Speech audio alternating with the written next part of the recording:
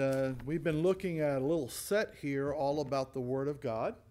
And we started 2 weeks ago with Psalm 119, which starts, "Blessed are the undefiled in the way, who walk in the law of the Lord." So there's an idea here that the writer of Psalm 119 wants to make sure we understand that there is blessing in following the Word of God and walking in His way. In fact, goes on to say, "Blessed are they that keep His testimonies and that seek Him with the whole heart." So this is something we should really throw ourselves into, to have this desire to follow the will of God. And that will of God has been set down for us. He has given us His Word, this instruction we need. Therefore we should, as it says in those first few verses, take heed to it. We should seek to stay on that right path of the Word of God. We should hide it in our heart. And there's a promise in there that all those who put their trust in the Word of God, who follow the Word of God, will not be ashamed. But instead will actually, we know, be blessed. It is the better way to go. And that's something we have to kind of keep driving into our head, because it does not come natural just to trust that God knows best. His Word is right. We, for some reason, going back all the way to the garden, for some reason, somebody will come along and say, "No, that's not true." And we'll be, "Oh, maybe." It's something we have to fight with, just to know God's Word is right and it is best for us.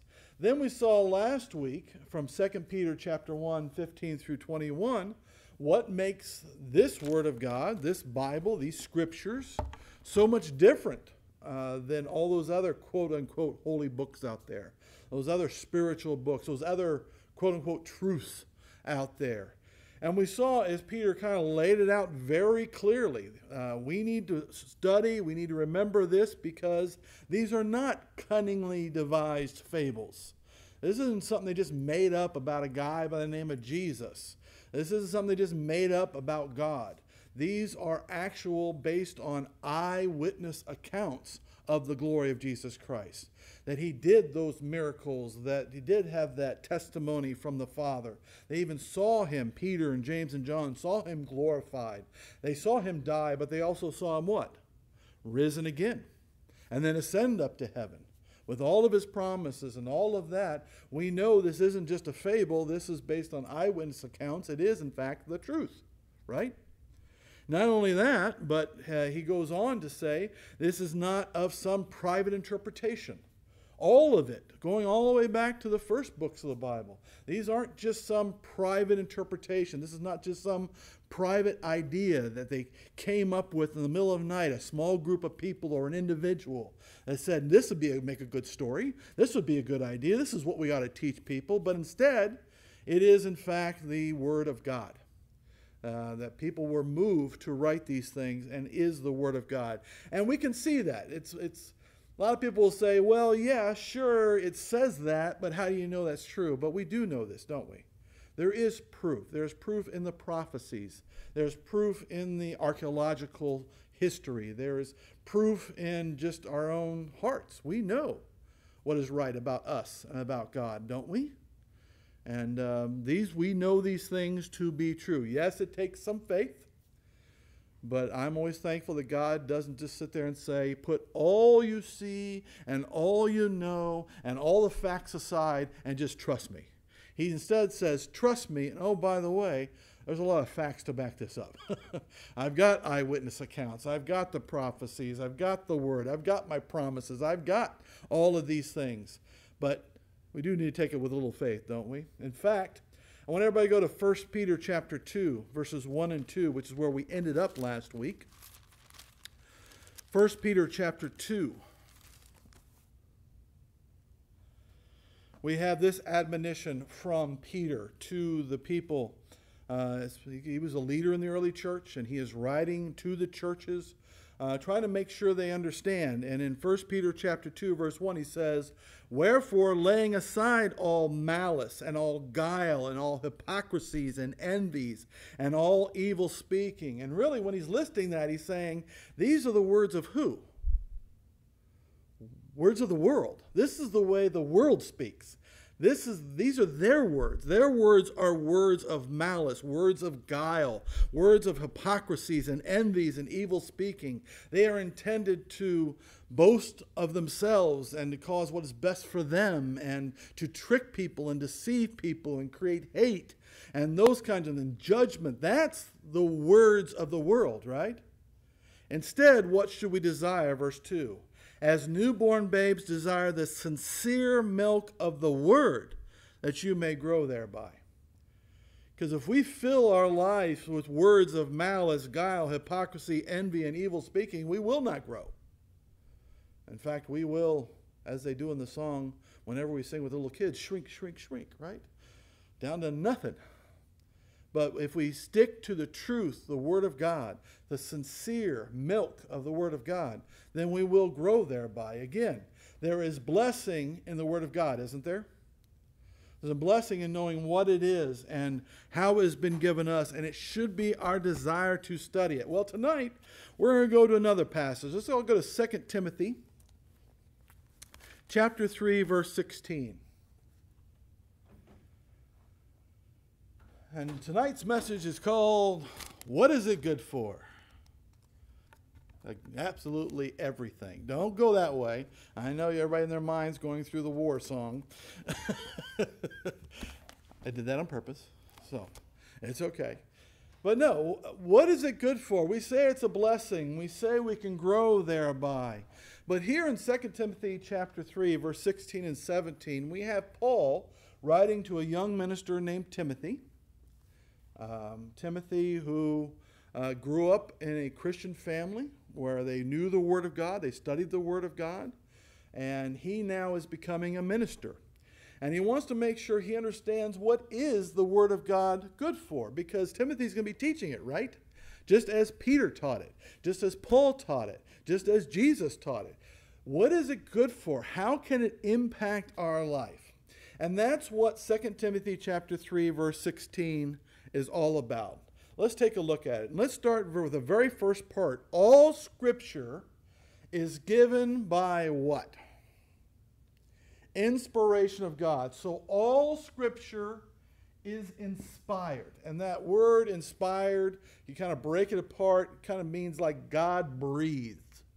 Now, did God sit there and he kind of like sit on, next to Isaiah and say, okay, write this, and then dictate the whole thing, and sat there with Jeremiah, sat there with Paul saying, write this, write this, write this? No. That's not how it works. But they were moved by the Holy Spirit. And we all know what that feels like. It's kind of like, yeah, I should do this. I should. And as they sat down and wrote, they were guided in their words. Very different styles in writing, very different perspectives, but all inspired by the Word of God. And the important word there is really this. How much of the Word of God is the Word of God? All of it. And this is important because, and this isn't new to this day and age, this battle's been going on from the very beginning, where people sometimes want to say, well, that's the Word of God because I like it. It makes me feel good. I like that. That's the Word of God. Or, hey, it allows me to judge those people over there, so I really like that part because they're doing it all wrong. And if I can use the Word of God against them, fantastic. That's the Word of God then. But if it starts kind of encroaching on my freedom, kind of starts, pricking at me, and starts saying, I'm doing something wrong, then it becomes what? Oh, that's just some suggestions by some people long ago. That's not really the Word of God. And can we do that? Can we just sit there and say, pick and choose? I decide this is the Word of God and that's not. If we do that, what are we running afoul of that we learned last week? It is not a matter of private interpretation. If we start picking apart the Word of God and saying, well, in my viewpoint, that's the Word of God and I must obey it and you must obey it, but this part over here, not so much. Those are more just suggestions or ideas. Who is the one eventually determining what the Word of God is? Me. And then it all falls apart, doesn't it? Because by that logic, everybody can just pick whatever part they like, right? And then what comes of the doctrines of salvation even? Or the doctrines of creation? Or the doctrines of any of these things? I mean, where we just get to choose what we want to believe and what we believe is the Word of God. That's why it's important that here we have Paul very clearly saying to Timothy, what? All Scripture is given by what? Inspiration of God. God wanted us to know these things. God wanted us to be instructed by these things. And He wanted to make sure these were preserved for us for our good. Okay? So all Scripture is inspired. In fact, back in, keep a ribbon or something in 2 Timothy, but let's go back to 2 Peter. Chapter 1 from our passage last week. And we have Peter here kind of saying the same thing, but being a little clearer on the process. 2 Peter chapter 1, verse 20. Knowing this first, that no prophecy of the Scripture is any private interpretation, right? So he's talked about that. It's not somebody's private idea. For the prophecy came not in old time by the will of man, but holy men of God spake as they were moved by the Holy Ghost. That's what we mean by inspired. God breathes. The Holy Spirit would move through them to write these truths down. Because frankly, if they were just writing whatever was on the top of their head, how many would agree Peter would have gotten something wrong? Paul would have gotten something wrong, something based on his own ideas, something he'd learned before, some ideas he had about this, that, or the other thing. In fact, if it was up to man, how good would this book be? How much could it be trusted if this was just, this is what I think is good. This is what I think is right. Yeah, as much as anybody can be trusted, which isn't a whole lot. Because we all come with baggage, don't we? A mental baggage. So ideas that we have of what is right and what is wrong. We have to trust that it is God who said, this is truth. And move them to write these things down. So, all Scripture is inspired. All Scripture is also what? Let's go back to 2 Timothy chapter 3, verse 16.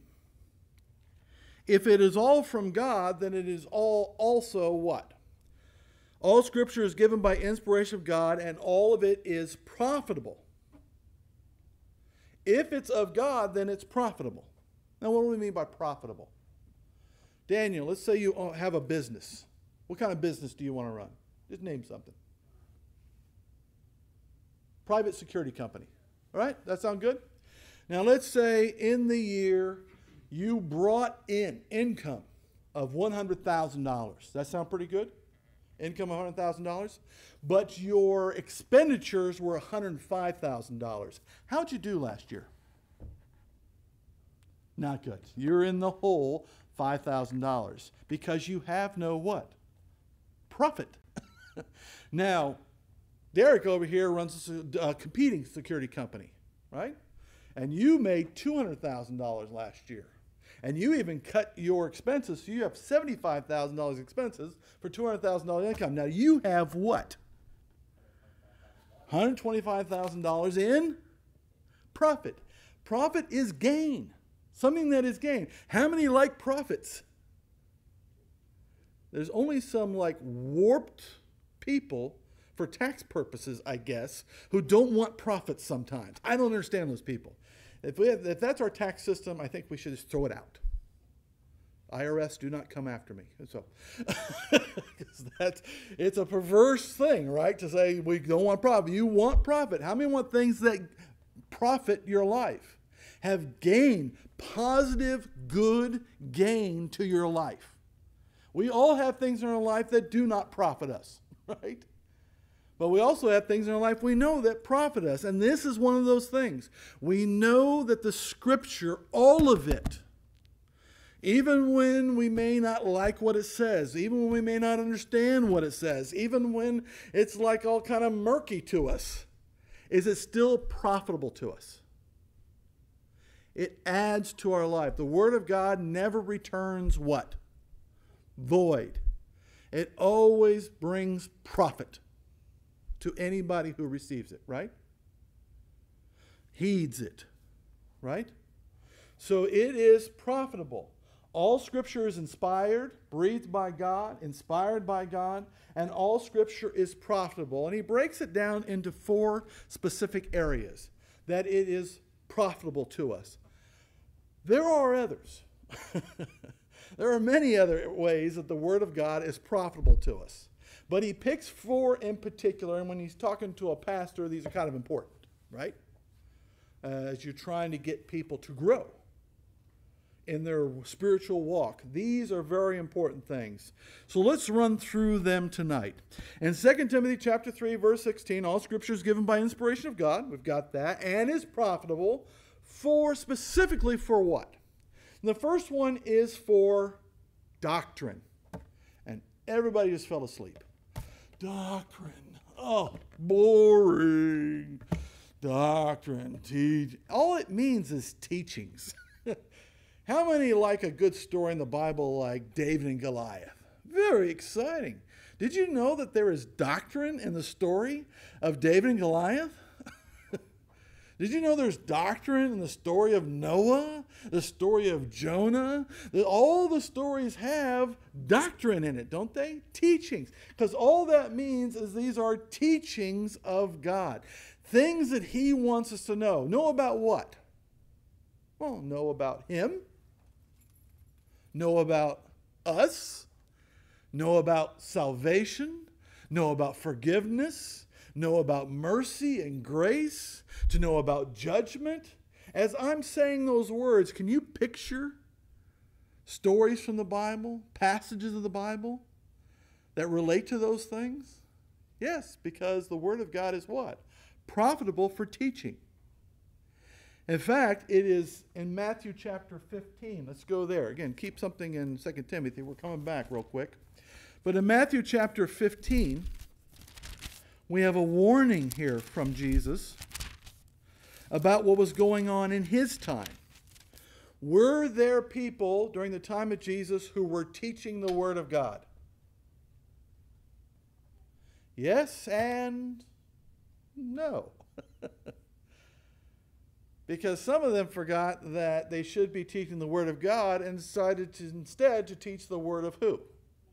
Word of man. Specifically the Pharisees in particular, but some of the Sadducees as well. Chief priests and scribes were all getting into this. In fact, he notes this in Matthew chapter 15, verse 9. But in vain these teachers in vain they do worship me, teaching for doctrines the commandments of who? Of men. And we have to be careful here, don't we?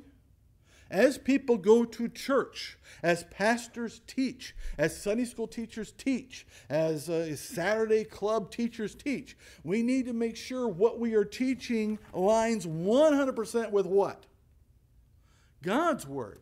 We need to be teaching God's Word because that is the teaching that is worthwhile. If we start getting off into other philosophies, other ideas, other concepts, other issues, and start teaching those things as the teachings of God, but really they're just the teachings and ideas of men, do we have a problem? Yes, we do. Because the Word of God is profitable, the Word of man is not always profitable, is it? And we have to be careful that we're making sure we're teaching the Word of God because it is profitable for teaching. In fact, look at Romans chapter 15, verse 4.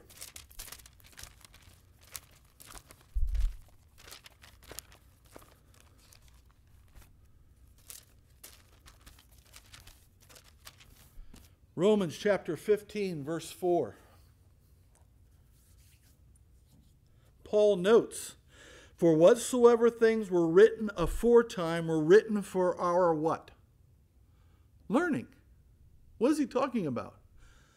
Everything in the Old Testament. A lot of people are like, oh, I'm a New Testament person. You know, Jesus came. That's what I want to talk about. No. The Old Testament too. It was all written and preserved for us for our what?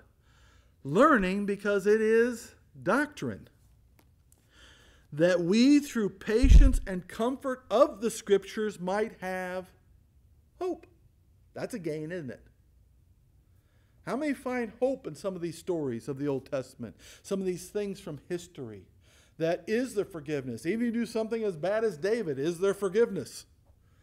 The doctrine of forgiveness. Even if you've lived a life like Samson, is there still reconciliation? Is there still hope?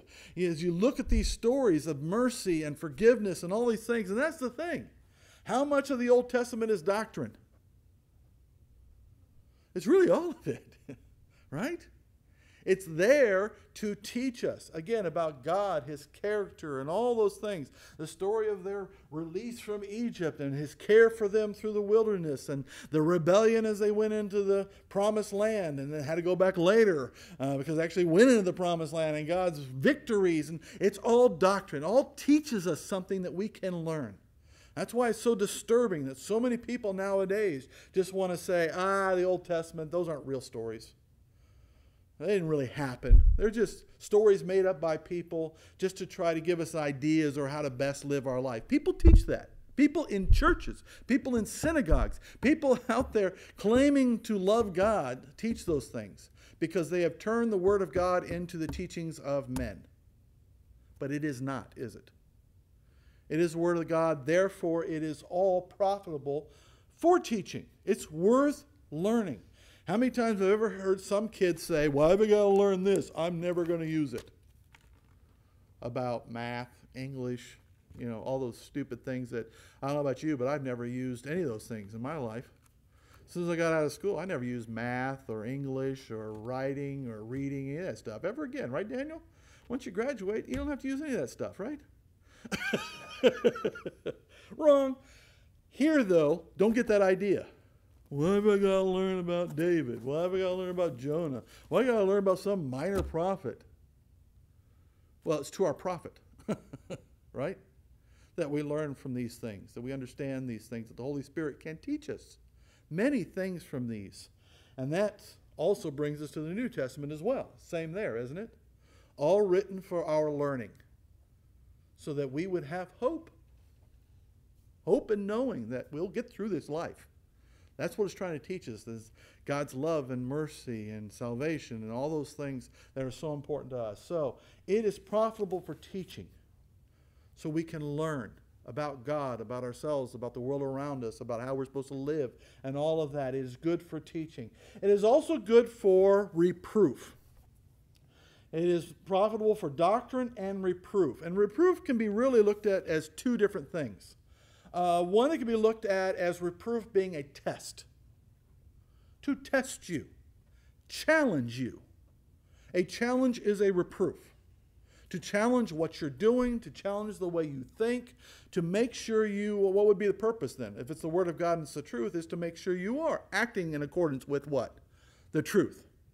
And are thinking in accordance with the truth. So it will challenge, it will test. It will also convict. Not like, convict like you're off to prison, but convict like, hey, you're wrong. Now that we've tested, we found out you're wrong, and this is why you're wrong, right? So the Word of God is good for telling us, for testing us, and also then telling us where we are wrong. In fact, let's look at a couple of passages. Hebrews chapter 4, verse 12.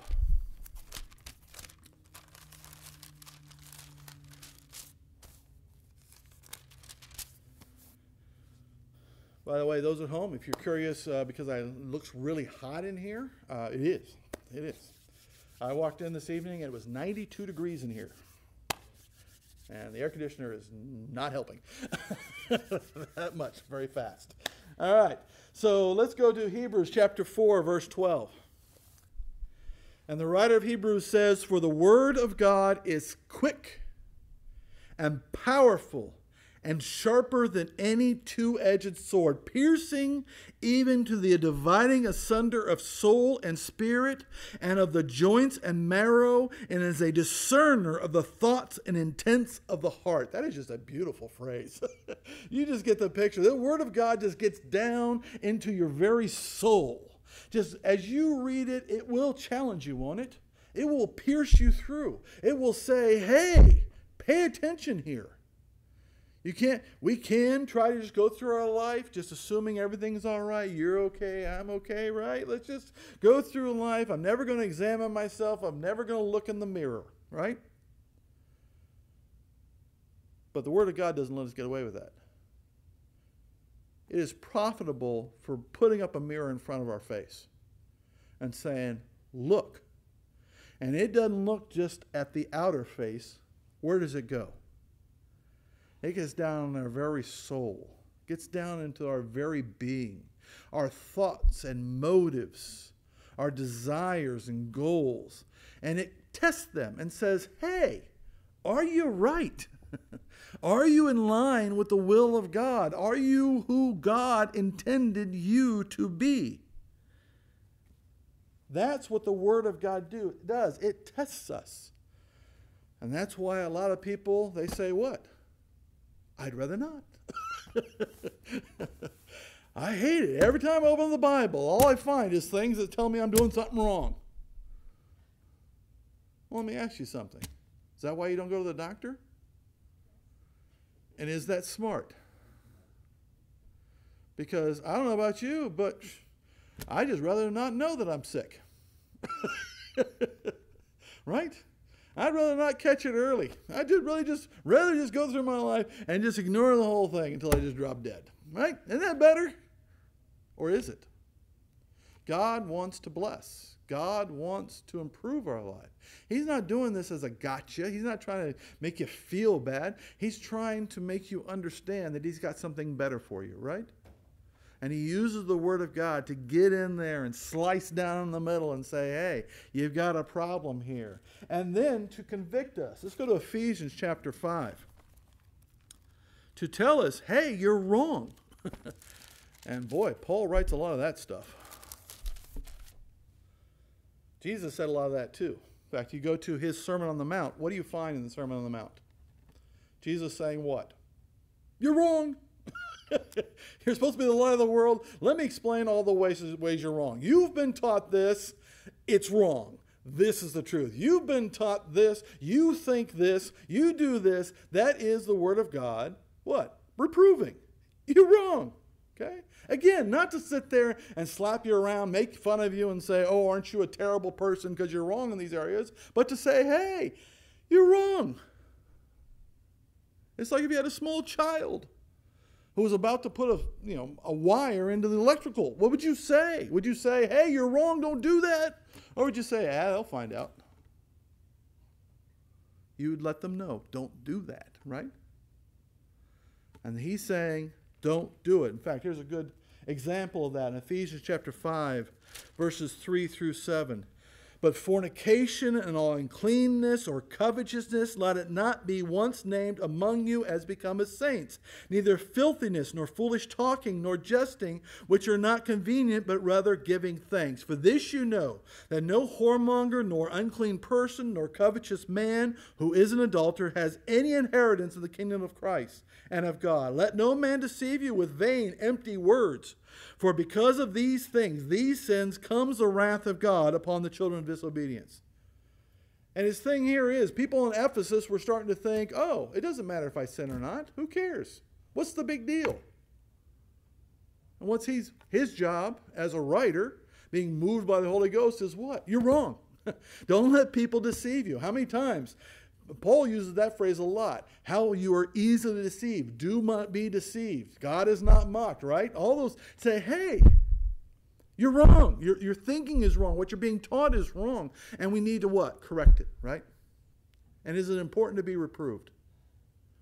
To look at the mirror. To examine ourselves by the truth of the Word of God. And also be told, you can't do this. These are bad for you. Don't do them, right? These are important things because our mind's a little warped, right? Yes? You mentioned looking in the mirror, and I've been thinking, James says we can fool ourselves, and we can read without really heeding.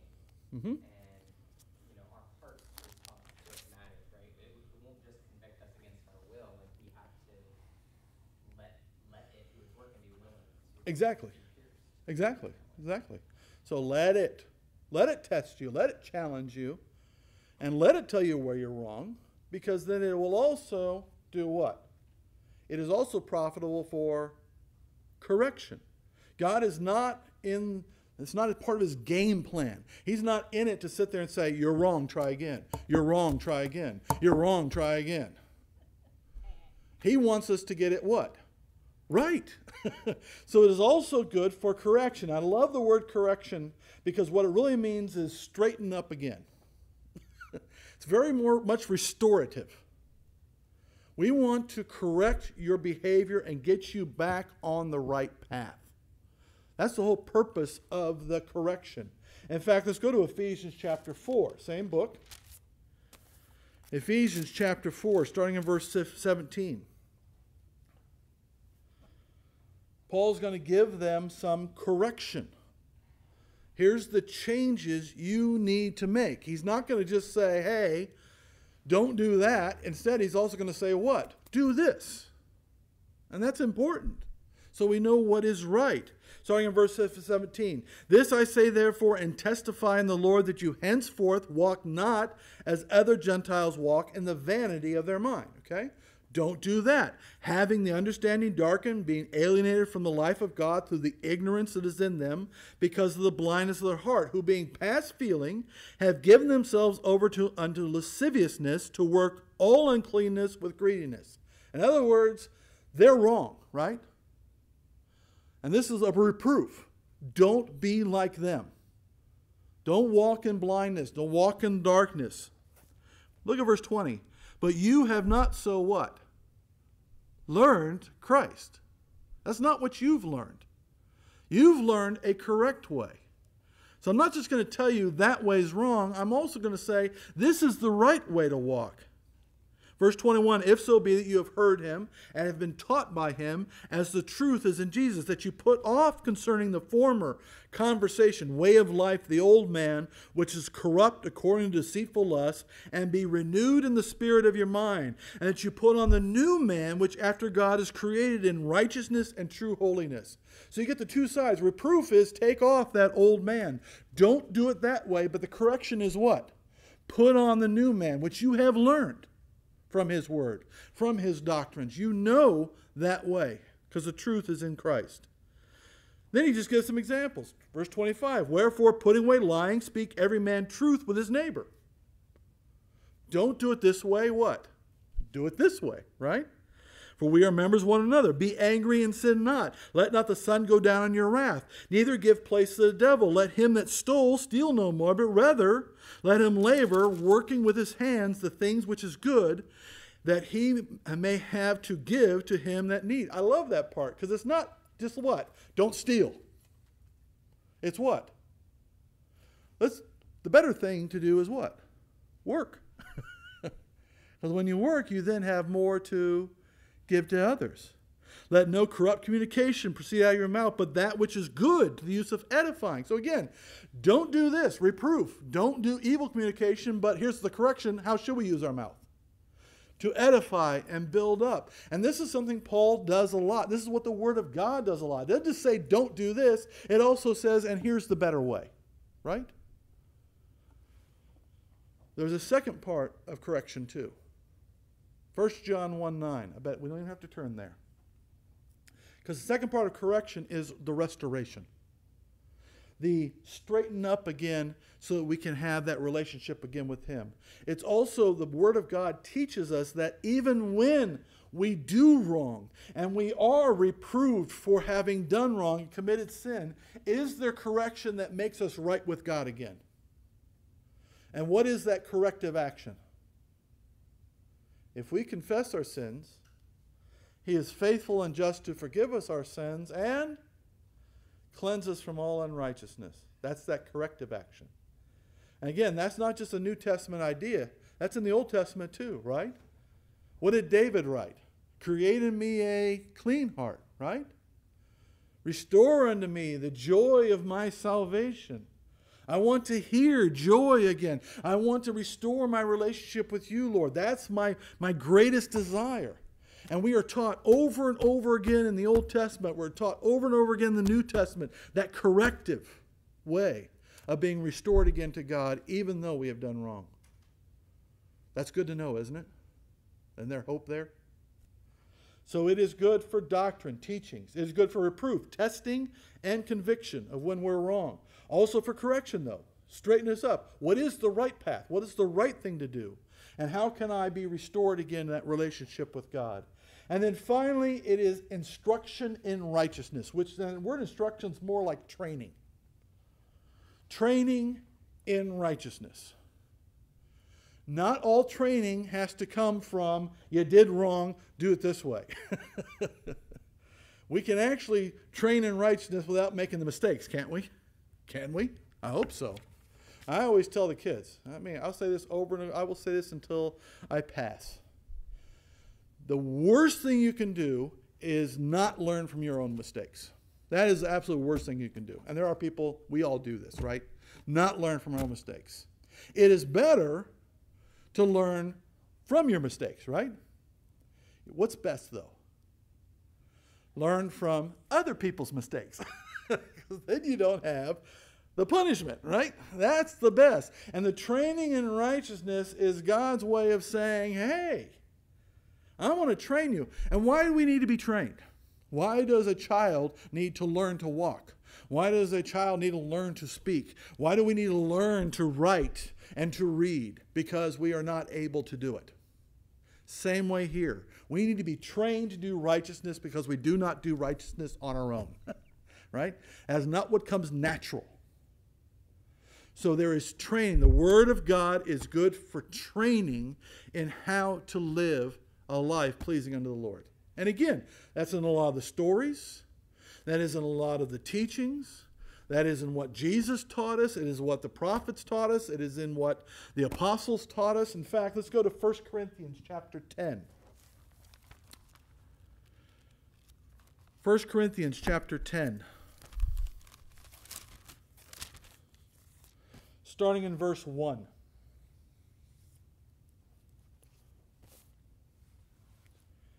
1 Corinthians 10:1. Moreover, brethren, I would not have you be ignorant how that all our fathers were under the cloud and also passed through the sea. So he's going back and he's taking a story from the Old Testament, right?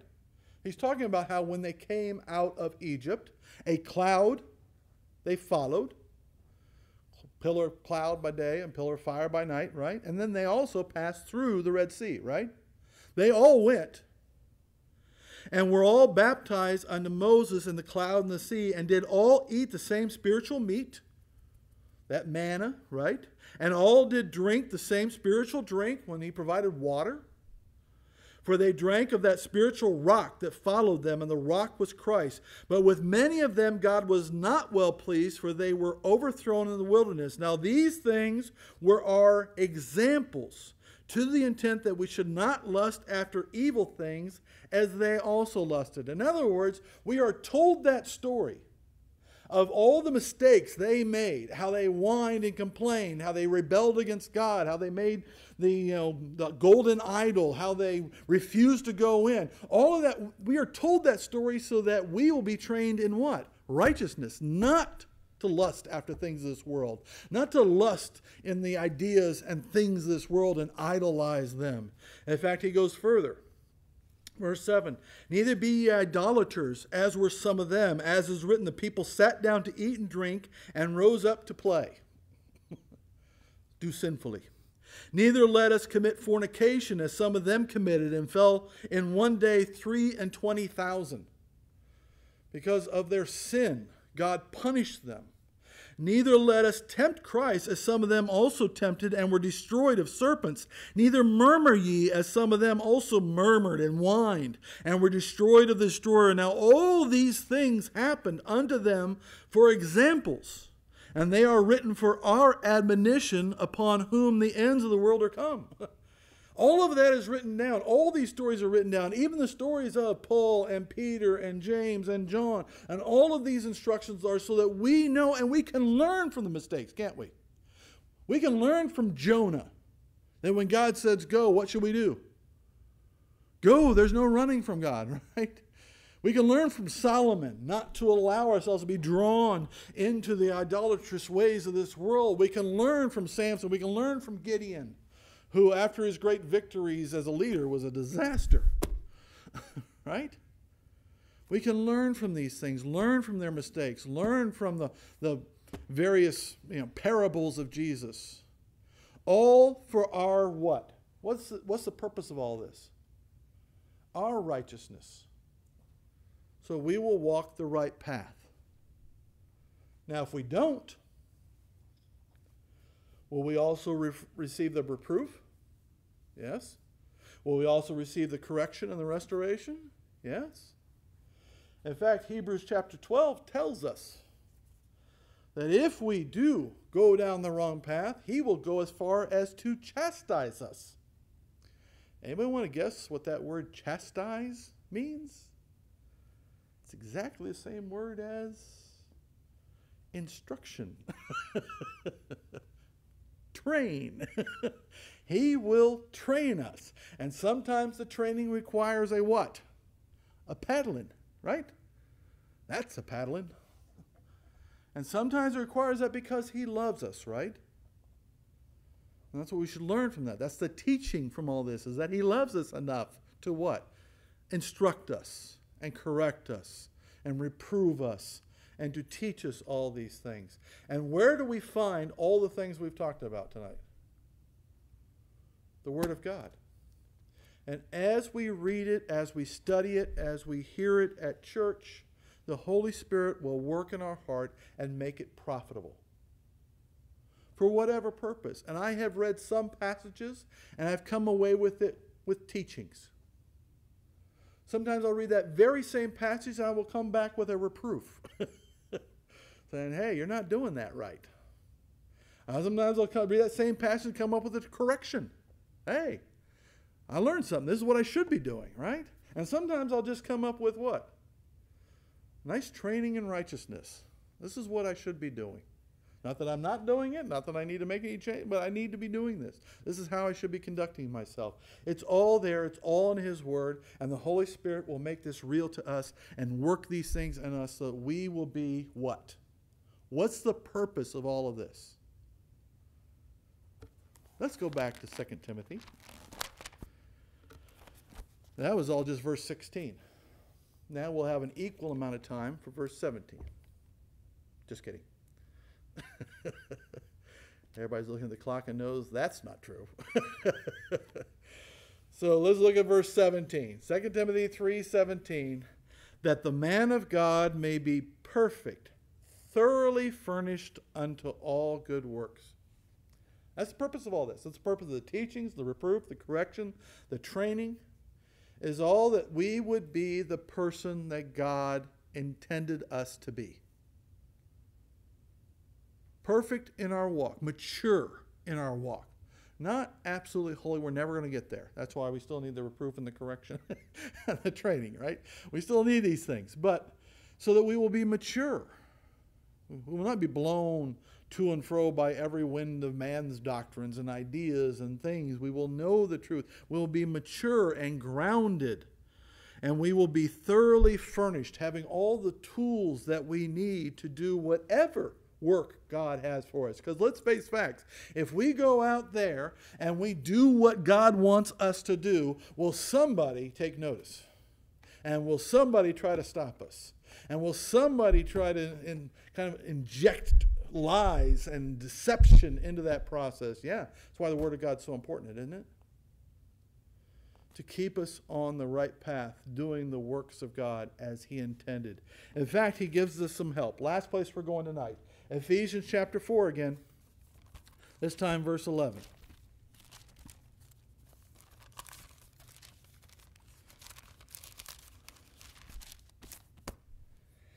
Ephesians chapter 4, starting in verse 11. When Jesus ascended, as we've taught about and talked about on Sunday morning a couple of times, he sent gifts, didn't he, unto men. And one of those is his church. And God sent us his church. People like Peter and Paul and John, the apostles, right? People like pastors and Sunday school teachers, thinking back over your life, all the people in your life, parents who were there to help you along the way, right? To do what? And he gave some apostles and some prophets and some evangelists and some pastors and teachers for the what? For the perfecting of the saints, for the growth and maturity of the saints, for the work of the ministry to help one another, for the edifying, the building up of the body of Christ, till we all come in the unity of the faith and the knowledge of the Son of God, unto a perfect man, unto the measure and the stature of the fullness of Christ, that we henceforth be no more children, tossed to and fro, carried about with every wind of doctrine by the sleight of men and cunning craftiness, whereby they lie in wait to deceive. They're going to be there. They're going to try to get in there. They're going to try to knock us off. But if we have the Word of God, it is always profitable. It is always to our gain. It is always helpful. It's not the doctrines. It's not the fables and ideas of men. It is the truth of God. Therefore, it is good for us. And it causes us to grow and to be mature and have a grounding. Verse 15. But speaking the truth in love may grow up into him in all things, which is the head, even Christ. Right? That we may be like him, be part of him in this world, right? So that we will grow and mature and be grounded in the truth. That's why we have the Word of God. That's why it's important to study it. That's why it's important to desire it as the sincere milk that we need to grow, right? So, that is what the Word of God is for. And like I said, those are nice 4 things. It does so much more than that. And as you study it, we could have put in there encourages, gives hope, gives peace, causes joy, causes us to love. I mean, there's so much in there, isn't there? It is so profitable to us. It should be something we desire to have part of our life, that we are willing and desire to study it and know it. And also do what? Spread it around, right? Could this world use more of God's teachings? Some reproof, but also, again, God's not all about reproof. He's also more concerned about correction, getting us where we need to be, and in training in righteousness. The world needs it. Well, that's got to start with who? It's got to start with the church, teaching the saints, and the saints going to all the world, right? So next week, we will kind of riff off what we just talked about, how there will be deception. We'll talk about false prophets. There's a good passage in Peter that we'll go over, just reminding us that as we go about this, got to remember, there's always going to be out there wanting to lie. And some of them will even be wearing sheep's clothing. So you got to be careful. They're always with us. So that's why we have to be particularly sure that we're sticking to what? The Word of God, not the doctrines of men.